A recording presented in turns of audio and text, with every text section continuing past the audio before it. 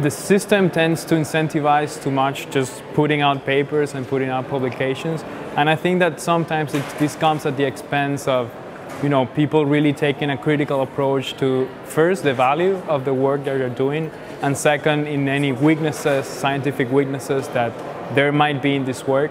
They are sometimes not addressed fully because there's this pressure that the results have to go out instead of being really trying to strengthen your work as much as possible. The system would need to take a focus more on quality than on quantity, and it would have to be a very wide-ranging change, I think.